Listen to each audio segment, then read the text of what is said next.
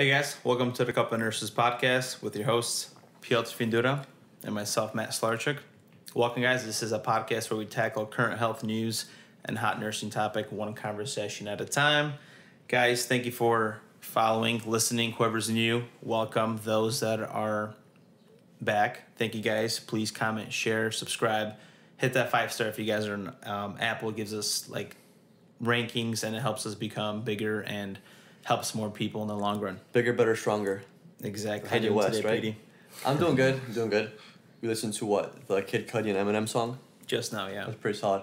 But today, guys, I'd like to welcome our beloved friend, Sebastian Matoniak. How's it going, guys? He's a fitness enthusiast and a future daddy. And we've literally known Sebastian probably our whole lives. And he's also a firefighter in the state of Illinois. How's it going, Sebastian? It's going good. It's going really good. When did Sebastian leave elementary school, Mark Twain? Was it 5th grade? Sixth, right after sixth, yeah. And we had an interesting time growing up because we literally had an all Polish school for or a classroom for the first 5 years. Yeah, our classroom was so Polish. We had to sing the Polish national anthem. Remember every Friday? Every Friday, guys. Wasn't that like first grade? Was that first grade? No, dude, it was like from Miss Pawlikowski and Pani Gawlak did the same thing. Yeah, so it's like third grade. Oh damn. Oh yeah, then I don't remember because I left middle of 5th. I left right before you. So you left middle of 6th. I finished 6th. You finished 6th. I moved and I literally finished school. Okay, yeah. Then I literally drove all the way from where we live now, which is like 45 minutes away, on the street all the way to school. Respect, yeah, because I finished 6th grade in fucking Lockport. So I moved in middle of 6th grade. It's wild. Yeah, so we all grew up together, right? Which was, we had a good childhood. I remember playing tackle football sometimes. And I was scared to get tackled by Sebastian, man. So I know sometimes I would just take the knee. This guy's been big ever since, he just has good genes, I feel like. Yeah, I don't know where your genes came from, but Neither my mother or my father. Mailman? I don't know. Mailman? The milkman in Poland? The milkman, bro. That's funny. Yeah. But yeah, dude, it's crazy because we still have a handful of friends that we grew up with and we still stay in contact for most of it. Even Luke we've known forever, and he's partnered with us to do a couple nurses. Right? It's wild. And it's been almost 10 years since we finished high school, guys, and almost 26. Yeah. It's time flies by, man. It's not waiting for nobody, and it's just interesting how, our parents told us of bad times, and we're living in technically bad times, and people always feel hey, shit's just happening technically, right? So, yeah, it's been crazy. Yeah. It's life. It just keeps going. It is. So Sebastian, you're a firefighter. So what made you want to become a firefighter? Or how did you even become a firefighter? I mean, it's pretty much what everybody says. You've kind of wanted to do it since you saw the first fire truck or the first engine, whatever, ambulance. I didn't know I was going to be a firefighter. I was always into working out the human body. So just went through the process of figuring what I want to do. First, it was physical therapy, which when I learned that it was 8 years of school, I said, nah, that's not for me, So I went down to nursing. That's another bachelor's degree. No, not for me, Didn't try wiping your ass, right? Exactly, Respect. Yeah. So I was just kind of looking at ways. I did 2 classes, half a semester, to be a police officer. Went into the criminal justice side. And then I learned that firefighters, EMTs, paramedics, they work with people. So I kind of went to a class. I liked it. It was about the human body, how it works, what it does, and I just stuck with it. It's pretty cool, yeah. I mean, being a firefighter is a fairly masculine role. If you think of firefighter nurse, firefighter usually the dude and nurse is usually the woman, But yeah, it's a solid career. It's a decent work schedule. You work with guys with similar interests, because people going to become firefighters because it's a solid career path because it makes good money, good schedule, and it's hands-on shit, and you're actually benefiting the neighborhood and the world. Right. Right. So how long of school was it to become a firefighter? So you get semester 6 months for EMT, full year of paramedic school.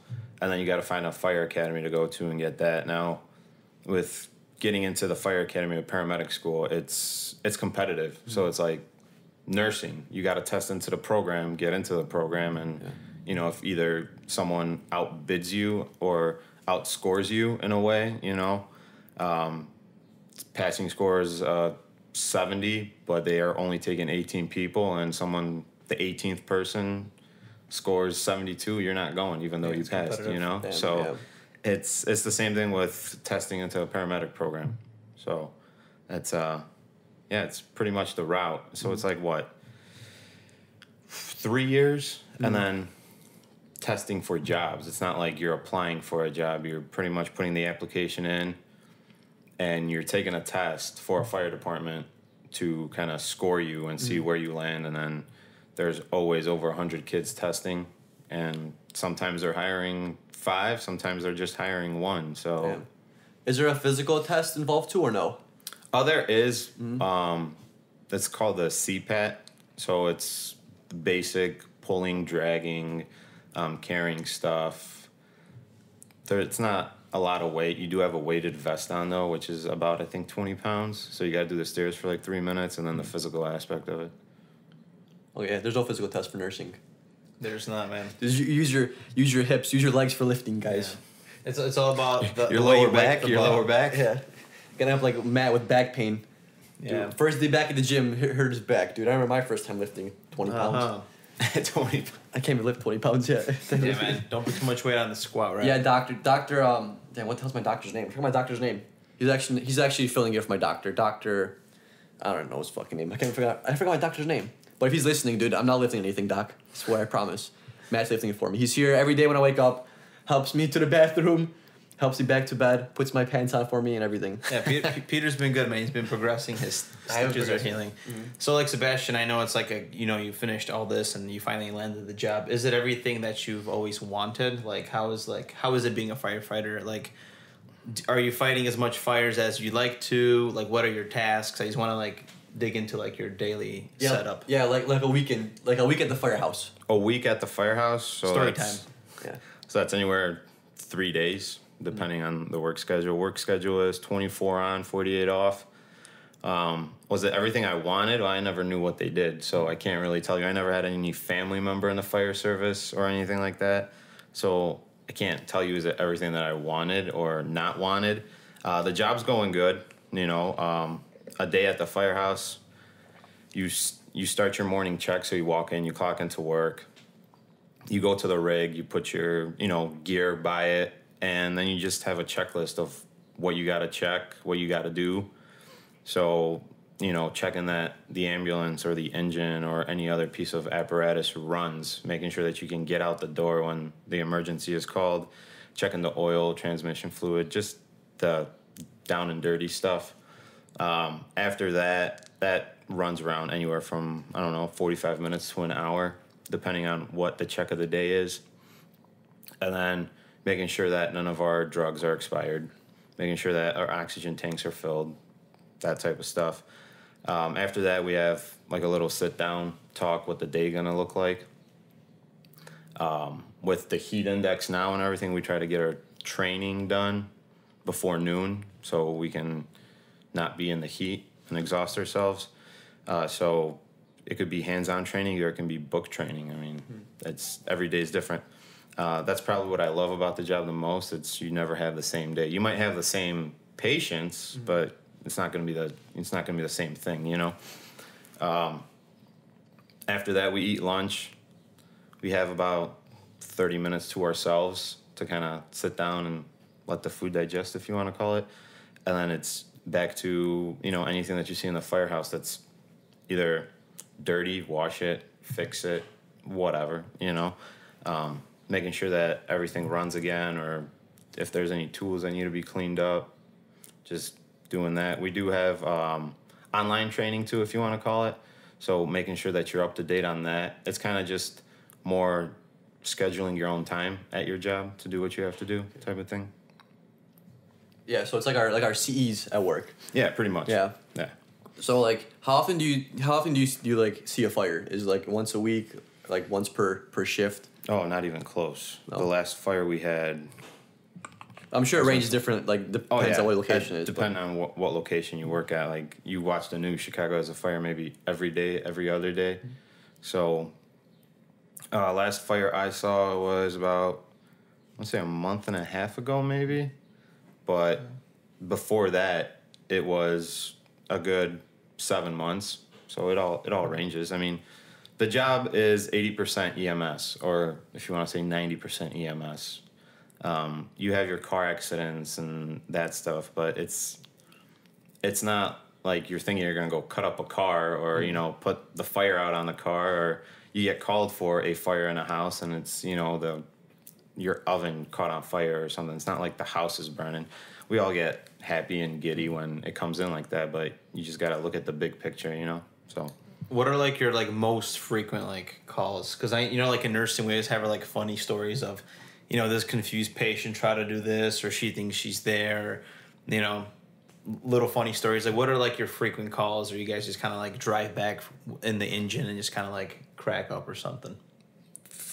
Our most frequent calls, just have your patients that fall in, or, you know, your regular sick patient, or you guys work with, you know, COPD and CHF. I mean, we have those patients too, you know, so it's not like, it's not the same, but it's not different. It's kind of like in the middle. You guys have that too, but with some nurses, like when we go pull up to the hospital, ER nurses, they'll be like, why didn't you do that or this, or, you know, it's, so it's different. You're a doctor on wheels. It's kind of how I look at it. Yeah. You have to, I don't want to say faster or quicker, but you got to be on your toes at all times. Whereas if you're doing CPR in a room, you have 12 nurses or 10 nurses with you, you know, you have more hands.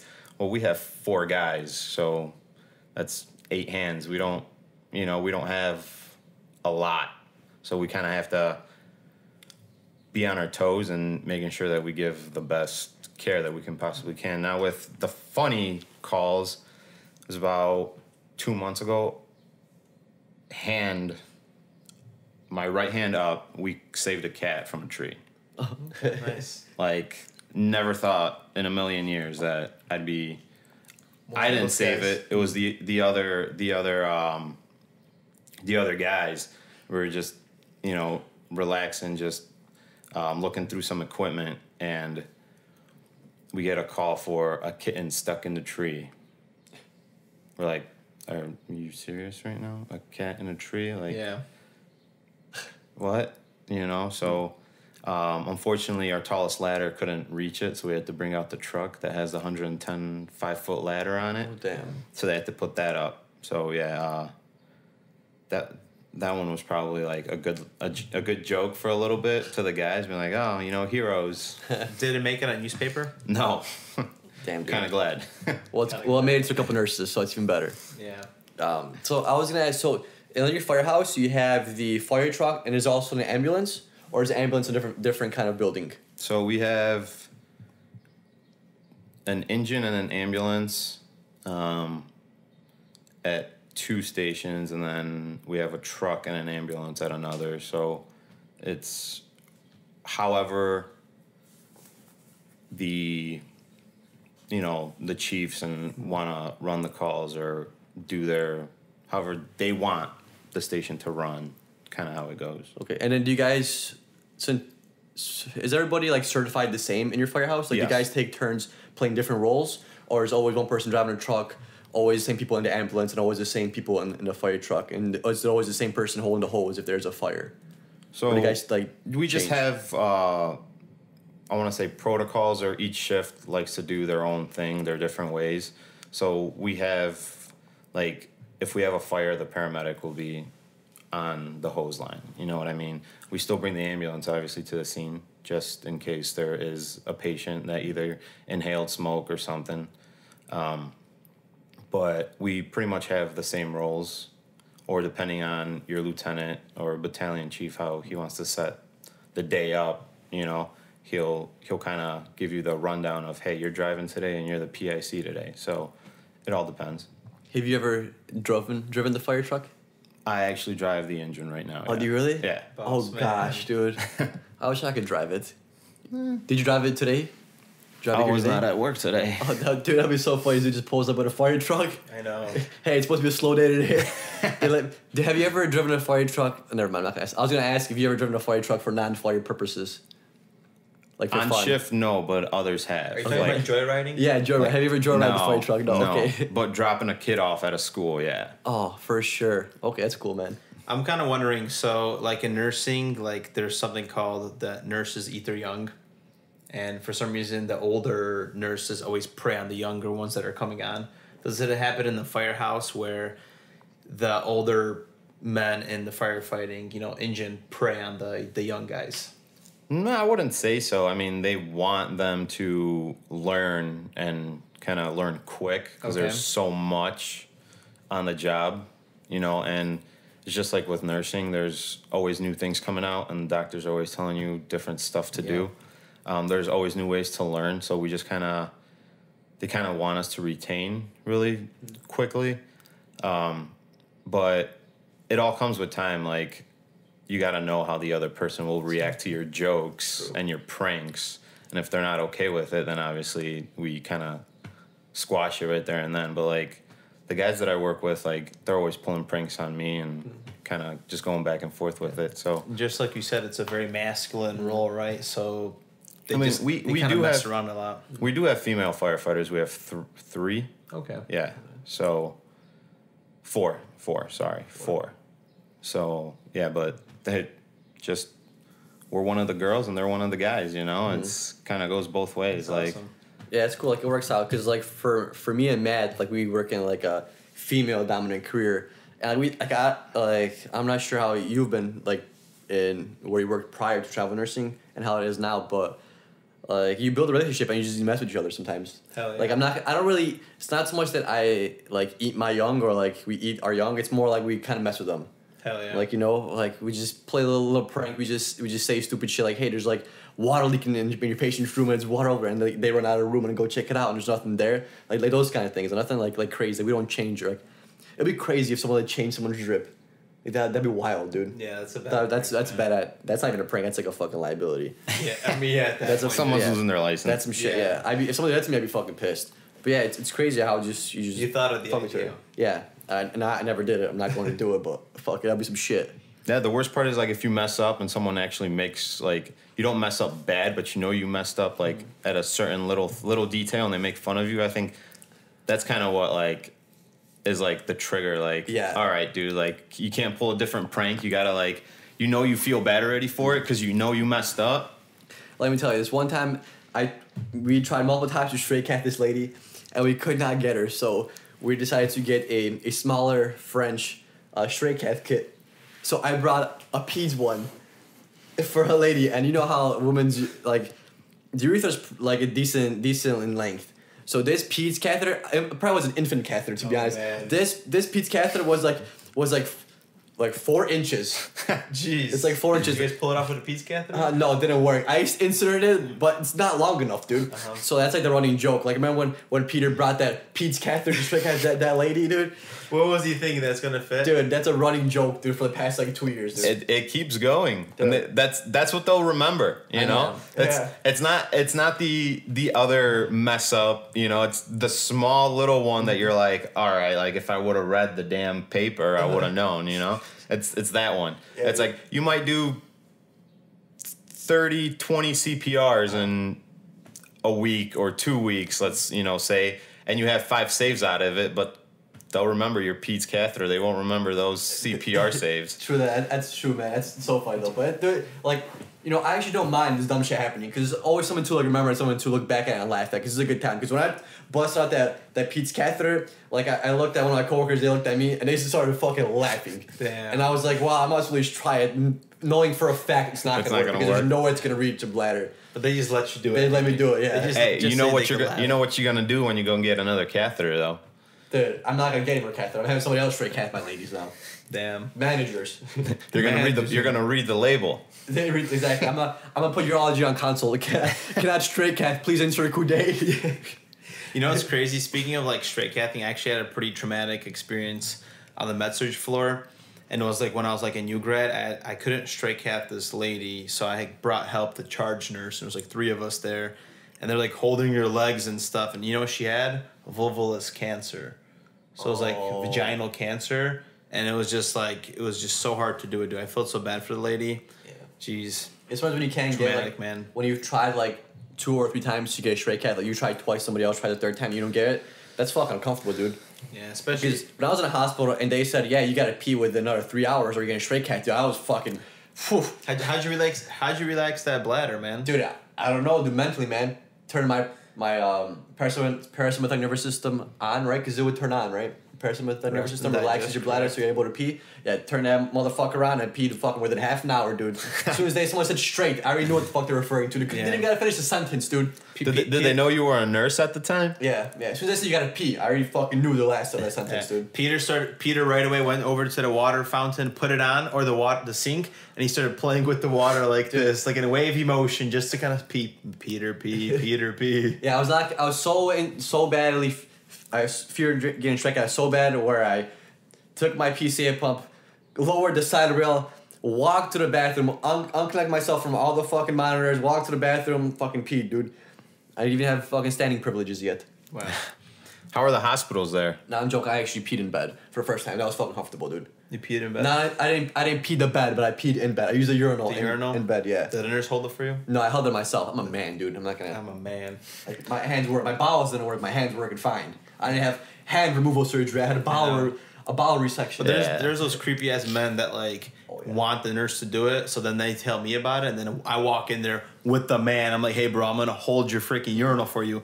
Right away, these hands start working. I got it myself. Yes. Yes, that's true. How are the hospitals there? Arizona Hospital or Illinois Hospital? Which one do you choose? I was in Arizona where I got my bowel resection. I went to 3 hospitals, actually. All right, but which Arizonas? If you were to choose to stay for 2 weeks. I've never been to any hospitals. First time I was hospitalized. Oh. So I have no idea, dude. Yeah. So I have... Well, you work in one, don't you? I do work in one. So which one would you rather be in? Probably Christ. No, actually, no. I don't know if I would know. I would not. No, I would not go to the ER in my own hospital. Now I think about it. No, because they're gonna know everything. They're gonna know everything about you. Your whole health history. That maybe I happen to run into some marijuana smoke. Guess what? Drug test is positive. Now people are thinking I smoke pot and shit, or things like that. They're gonna know your dick size. They're gonna know everything about you, dude. It's fucking wild. Peter's a little bit shy here with the bladder here. So question, Seb. So I know you're like a lifelong diabetic, type 1 actually, and for those that don't know, that's the one that's irreversible technically because the pancreas doesn't produce any insulin. Not that you're insulin resistant. Like how has it been growing up? Was it like a struggle as a kid? So it happened 2011. I remember watching the Super Bowl. It was Packers and Steelers. Unfortunately, Packers won. So that wasn't a happy moment. They was already shady to begin with, huh? Right, exactly. Like you knew who was playing, and you're like, all right, damn it. So what was I? Sophomore in high school, I think. Yeah. So I mean, was it a struggle? You could say so because you can't really eat what you want. Like you got to watch what you're eating and. People are like, you can't have sugar. Yeah, thanks for being my doctor. I don't pay you, but sure, whatever. Cool, I can't eat sugar. How come every carb turns into glucose, which is sugar? Mm-hmm. So, we, as people, we live off of carbs unless, you don't eat any or you don't eat a lot of them, 30 carbs in a banana, like that's all sugar. Especially a Polish diet, dude. Right. Potatoes, dude. Gołąbki, fucking pierogi. Yeah, exactly. Apple strudel cake. Like, your grandma's already trying to take me out. My grandma... Sebastian's coming over. Okay, here's a pastry, dude. Yeah. That's exactly what my grandma just did. She brought over some apple cake. Extra powdered sugar on top. But I feel bad for the little kids that get diagnosed with diabetes. You have little Timmy and Johnny over there. Timmy wants ice cream and Johnny has like a yogurt bar or something with sugar free. It doesn't taste the same. This guy has a Kit Kat and I can't have one. So but getting it at an older age, you kind of understand more. Like, all right, I gotta have a little bit, not a lot. Which I'd be lying if I say that I don't eat sweets or whatever. I'll have my like a whole Reese's bar or something, but You got to pump up more insulin, technically, right? yeah, more units. More units. Yeah, exactly. Yeah, it's crazy because like your whole life you've been like pretty fucking fit. I'm pretty sure you had a 6-pack in like 7th grade, dude. I'm not mistaken. I don't even have one now. Okay, well, I saw the picture from you at the beach. You, no homo, but you had better abs than me and Matt combined. But like you've always been like Well, muscular. P, you don't have any right now because of your bowel restriction. So Yeah, I don't have anything. I don't even have abdominal muscles anymore. I feel like it just you like, can't even work them out. You got to talk to your doctor about that. exactly, doc, dude. 2 months? No, dude. Make it like 2 more weeks, man. You need Help me, doc. Help me. You're going to get a hernia. Yeah, I'm getting hernia. But yeah, so yeah, like I've always seen you as like fit. Like when we play football when we were younger, like you looked fit, and it's crazy, like how that happens. Like Yeah. it's, diabetes doesn't necessarily mean you're not healthy or anything like that. Because you've always been a healthy individual. You've always been fucking muscular Yeah. and shit like Most that. of It's it. just the genes you've been dealt with. Pretty much. I mean, you probably see it at hospitals. I know I've seen it, you ask a patient, what do you have? High blood pressure, high cholesterol, like, okay. And then you have a fit guy that has type 1 diabetes, it's like, well, what the hell did I do wrong? And this guy's eating Big Macs and Whoppers and whatever he wants, and he's doesn't even have that. He probably at the end of, wherever it takes him, like there might be some clogs or whatnot, but diabetes is a serious thing. It's not fun, Yeah, it's a lot. 'Cause my sister has that too, and like I've seen her firsthand like that way, and I've seen it in the hospital too. But yeah, it's like it's life changing. Like you gotta take insulin 4 times a day. Depending on how many times I eat and how much carbs it has. Yeah, and then you take Lantus at night, right? I don't. You don't. No, I have the pump, so it kind of. Oh, okay. It uses the fast-acting insulin as a basal. So you have the pump on you right now? Yeah. So is it like, do you have the needle in your thigh? It's just a small little, like an IV catheter. It sits right under your skin and the fat. So where is it on your body right now? Right now, it's in my left thigh. Left thigh. And do you have another one that delivers the glucose? So the pump delivers the glucose. Okay, so Yeah. the pump's on the thigh. Yeah. So how do you check what sugar you have? Is there an app? I actually have an app on my phone. It's cool. So So it checks your sugar and it gives you insulin. So they're not compatible. They don't speak to each other. I had one that spoke to my pump. It just didn't work out. It wasn't really working for me, so I went with a different one. So this one just kind of connects with your phone, and you have, everybody has their phones on them these days. Like, I can't walk to the gas station without yelling, someone call 911 or something, because everybody has a phone on them, so it doesn't even matter. So you just kind of, you open my screen up and it'll tell you my blood sugar. So that's pretty much it. And then you have a separate pump that delivers your insulin. Yeah. Okay, for sure. Because my sister has the continuous blood sugar monitoring, but she gives her insulin with the pen. With the pen? Yeah. Okay. Yeah. Okay. So that's like, so if I had to pick one, I'd probably choose the one that monitors your blood sugar, because then you gotta keep poking yourself. Right. Right. And then say like you're feeling low, like instead of poking yourself and checking it, you just check it on your phone. Check it on your phone, yep. And tells you like, hey, you're low, and then you just eat something, or if you're high, then you just give yourself insulin. How has it affected your role as like a firefighter, like having diabetes? So, you're definitely more cautious. Like, I always have something on me at all times, whether it's, a can of pop, some Gatorade, something to eat. Some elk meat. Protein, right? So with like, if the days, like the last couple of days has been what, plus 90 where we're at. Yeah. So just working outside, sweating, my sugar drops. You're sweating. Everything kind of changes with your body when you do that. So I know that in 30 minutes, with my phone, my sugar is going to be dropping. So I just go take a swig of Gatorade and get back to work, and then just kind of go back and forth with that, So you got to be cautious just with the work, because you don't want to be putting an IV in a patient and you start shaking and you're like, I can't do this right now, So Have you ever had any of those kind of calls? With like diabetes and, oh shit, I can't do something because you totally forgot to eat something and you So, felt like I you mean, had hypoglycemia? I usually, when we eat, like lunch or dinner, I'll eat and then give myself some sugar. I mean, sugar, duh, yeah, I'm eating. But insulin, so I'll eat first. So by the time, we're finished with eating and whatnot, sit at the table and talk, it's 30 minutes. So by then my sugar is high. I mean, it's not always going to be steady due to the fact that if we're eating and we catch a call, I got to go. So I can't just tell them to wait. I'm going to give myself units, But I did have where I gave myself insulin first one time. And then as I'm putting my food on the plate, we caught a call. And I was like, oh, shit. This is going to kind of suck. But I had pop in the rig. So instead of eating, I drank that. And then unfortunately, I kind of didn't have any dinner because I already injected myself. And then I drank all the sugar that I needed to drink. And I didn't want to double dose myself and eat. So you just went along with them. So, I had like a side salad and just kind of, whatever the day brings, it brings, Yeah.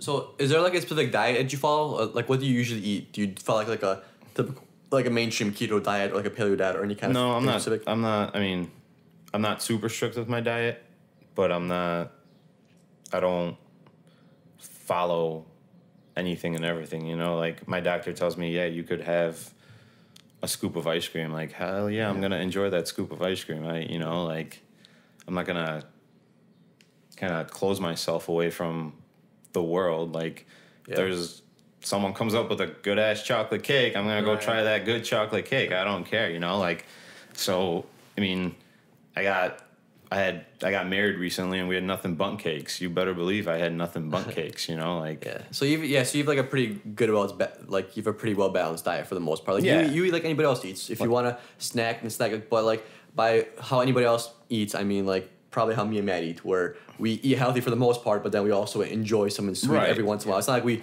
smash, cheeseburgers and I mean, every doctor's going to tell you, no, don't eat that because it's bad for you. Or they're going to tell you not to drink because it's bad for you. Like, do I drink? Yeah, like I do. Is there carbs in beer? Yes, there is. I just watch how many beers I drink and count my carbs. So if a beer has 12 carbs per can and I have 6 beers, do the math. I mean, it's not, it's not that hard. For other people, it might be hard because their insulin ratio and their carb ratio might be off. So if it's too high, they'll drop low. If it's too low, then they'll be high. You know what I mean? So that comes with time and the calculations that the doctors do and the dietitians. So, like, my body's changing constantly. If I gain weight, they're going to change my numbers. If I lose weight, they're going to change my numbers. It's Yeah, true. There's no like one set diabetic diet you could say. There's how in hospital have a diabetic diet that's not really geared towards anybody. It's like broad.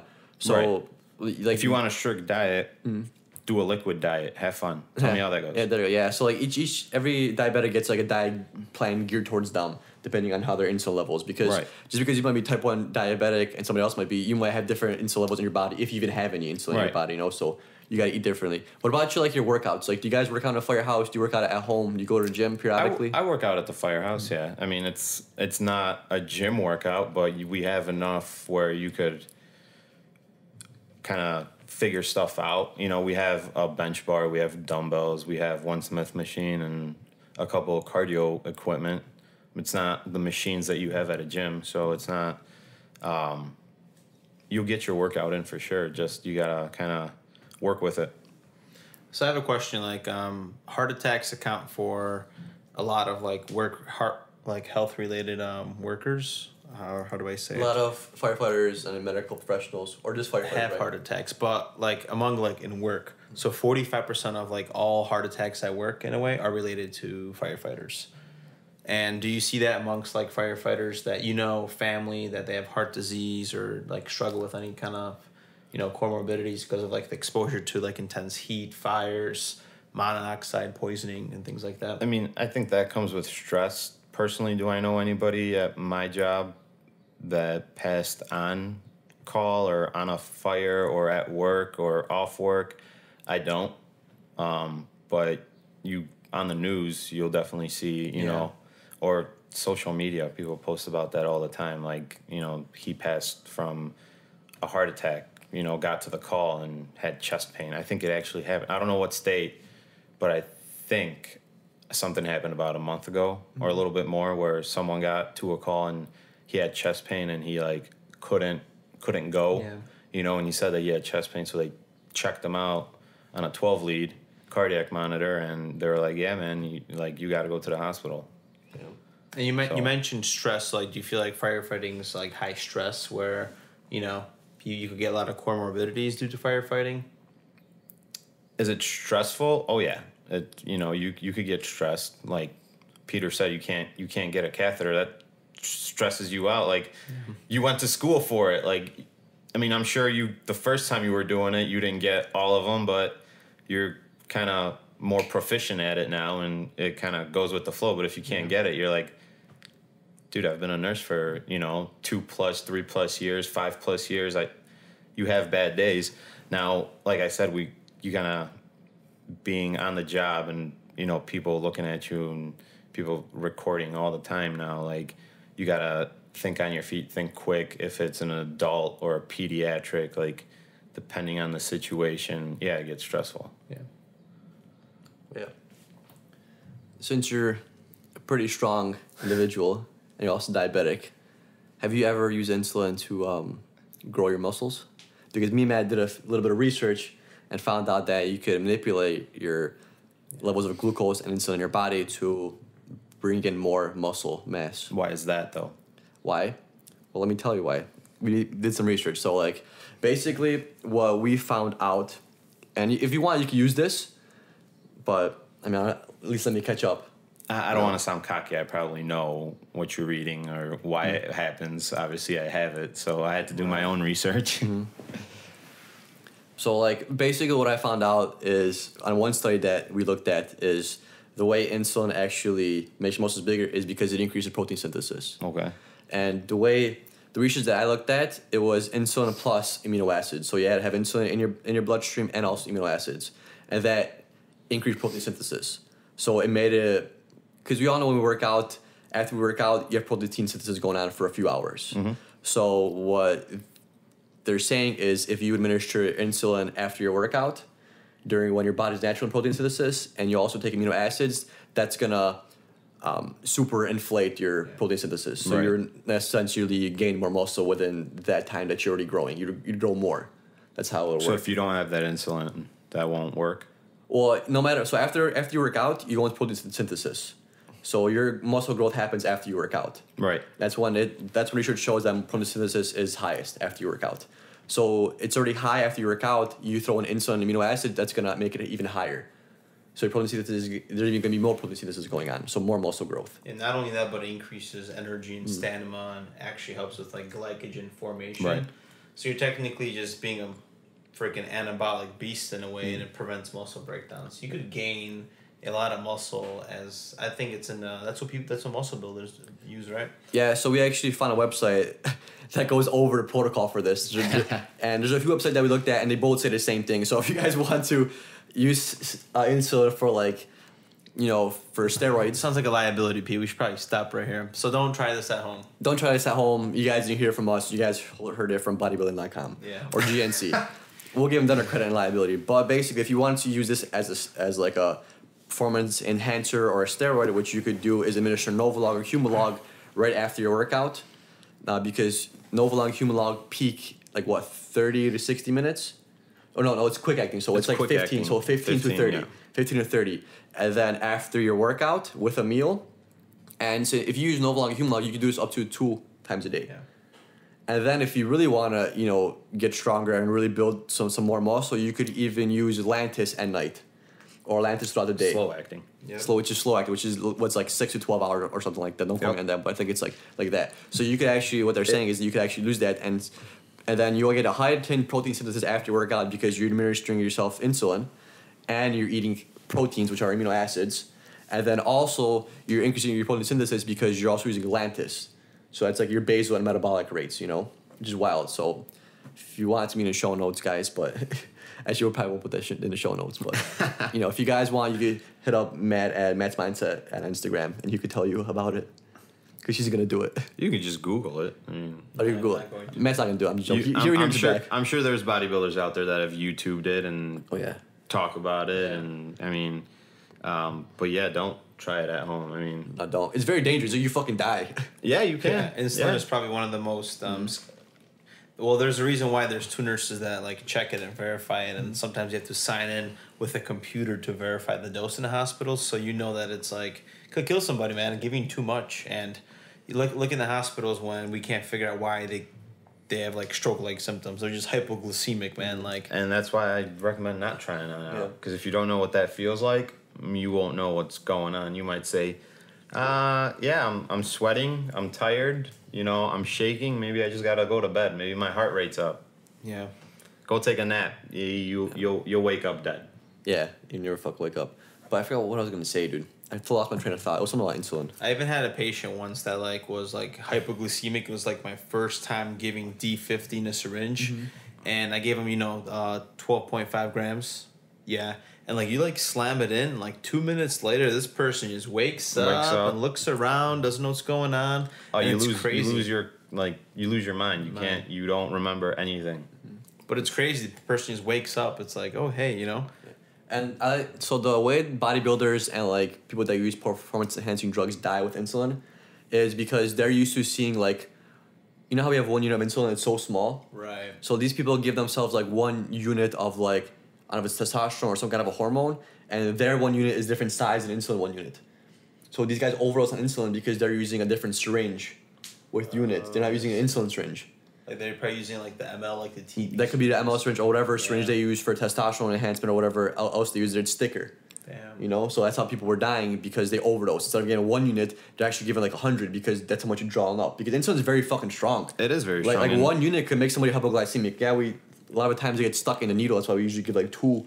But 1 or 2 units can literally, that's all somebody needs. That's how strong this hormone is. And you don't know, like I said, your unit ratio and your carb ratio. Like one bodybuilder could be, 100 carbs, and he's sensitive to insulin. So 2, 3, 4, 6, 7 units will get him under. He'll be hypoglycemic forever because he needs 2 units of insulin for 100 carbs.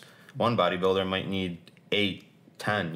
Like my unit to carb ratio is per every unit I have to count 6 carbs. So like there you go, do the math. 10 units is 60 carbs. So I need pretty much another 8, 7 to get up to 100. Has your doctor given you like a recommendation, and then have you noticed your body work differently? So you kind of know your body a little bit more than the doctor now. Do you like give yourself an extra dose sometimes because you're gonna have X, Y, and Z, or? So every time I give myself dosage, it's either before eating or drinking something. I never give myself a dose without eating. You know what I mean? So like my pump continuously drips insulin to keep me steady, but it's not like overloading. It's just like just enough to kind of basal rate keep me. Yeah. Is that the basal rate or is it the metabolic rate? That's the basal rate. Basal rate. Okay. You got the bolus and the basal. Bolus. I don't know why I thought metabolic. It's funny because sometimes at the hospital I worked in San Diego, like a patient came in with a insulin pump, and we had like no policy. No one knew what the policy is with the pump or how the pharmacist should scan it. So I was like calling the doctor back and forth, and it was just like a whole thing. They wanted the lady to take it out. I just rip it out. Yeah, I know, but like she didn't want it out, so we had to call the doctor. Why can't we keep it in? Because they wanted to just give her like sub Q, I gotcha. So, yeah, we had the same issue at one point when I first started. Like we had a few people come with insulin pumps.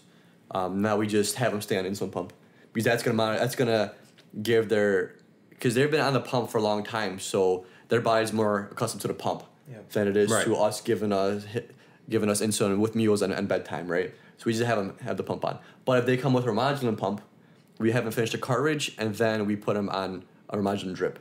That's for pulmonary hypertension. Very expensive drug. Yeah, I feel like sometimes like patients come into the hospitals with like specific dosages, or they take, like just say 12 in the morning, 12 at night of Volantis, but now you're in the hospital, you're gonna get 24 at night, and then we have like these unstable blood sugars because we like mess up a patient's like consistency schedule sometimes. That's very true, dude. Like there's been so many times where we've transitioned somebody from whatever they were doing at home to what we do at the hospital, just for like charting it. Well, I don't know about charting, but just for a hospital convenience, because that's a protocol. Yep. So it's easier to put somebody on a protocol than have them be on their own protocol because that's different paperwork involved. But then, like you said, it throws the blood sugars off. Why? Because they've been on their own protocol for the past like 5 years, and and the body's accustomed to this. That's how their body works. And then we say, hey, we're just going to get insulin with meals, you know, and at bedtime, and really Atlantis at night or in the morning. And it's like screw your program. Yeah, the patient's like, all right, but, you know, I've been in a hospital before, and they couldn't control my sugars last time, so it's going to happen again. And then, you know, you're like, yeah, but we got to do this. And they're like, yeah, but they know what's going to happen. And guess what? Patient's fucking right, like 95% of the time. Peter's night. I'm not gonna lie, dude. Like when a patient comes in and has their own structured schedule, I follow their schedule, dude. Even though like in a MAR might be something different, I prefer just to follow their schedule. It's like rescheduling it or canceling it for the nighttime or something, letting somebody. You kind of have to. Like, you give them too much insulin, and then you're trying to catch up and be like, all right, have an orange juice. Yeah. Have another one. Have another one, and then your blood sugar's at 500, and you're like, shit, I gotta figure out this number. Like, what was your number? But by then they're hyperglycemic and hypoglycemic, all within 30, 40 minutes. You don't even know if they're A&O, you know? You don't even know if they can remember their name because their body's just going up and down, just trying to figuring out what's going on. Yeah, guys, like blood sugar is so important, we take it during a code. Yep. Like when we're coding a patient, we take their blood sugar because maybe it's a troubleshooting. Yeah, you could literally be hypoglycemic to the point where you're going to cardiac arrest, and that's why we check blood sugar. Because maybe we're pumping this guy's chest, and guess we get the glucose up, and then he comes out of it. Well, but once they're in cardiac arrest, it's a lot harder to get them out of it. So hopefully you could, prevent them from going into cardiac arrest due to hypoglycemia. Because you should probably monitor your patient a little bit better if they drop to that fucking point. Yeah, not calling him a bad nurse. Even for the stroke protocols, man, we check a blood sugar. It's part of the 15-minute assessment prior to the patient, you know, does A, B, and C. So yeah, man, sugar is important, and you know, mad props. That's something you have to do as a part of life. You know, like we take it for granted. You know, hey, that cookie looks good, I'm just gonna have it, and we don't even think about the repercussions. We see it in our gut and our belly on the scale, but we don't see it day to day where, hey, I gotta give myself more insulin. Mm-hmm. Yeah. It's a great wrap up, boys. Yeah. All right, Sebastian Matoniak. That's how you say it in Polish. That's how you do say it in Polish. Do you want to share us your Instagram? Maybe people want to follow you. Ask you a few questions. I don't know if it's Seabass or Sebastian. No, or it's just my last name. It's Matoniak. Matoniak. Matoniak. It's how I'm saying it. Matoniak. It's how you spell it. Well, let me just make sure I know what it is. But yeah, dude, he's future daddy, Sebastian, dude. That's some shit. What's up? Our cousin got engaged. You're already married, having a kid on the way. Half of Facebook's getting engaged. You guys are here getting married and getting kids. I'm here getting a bowel removed out of me, dude. Yeah, you're gonna poop sooner, bro. Dude, somebody's food just flows through me and it's uncomfortable. Your bowel's getting used 3 to cousins engaged. Who's the third one? You got Damien, Natalie. Oh shit. And Tom. Oh, and Natalie's engaged too, right? Well, she's not my cousin, but not blood, but I mean we've been close for a long time. But damn, everyone's getting engaged, dude. Who's next? All right, this Peter. is for the after show, boys. Have a good day, guys. Hold on, Sebastian. Peace and gratitude. Oh, it's just Matoniak. Okay. At Matoniak, we're gonna link it in the little bio. Yeah. Peace. Peace out, guys. Have a good day.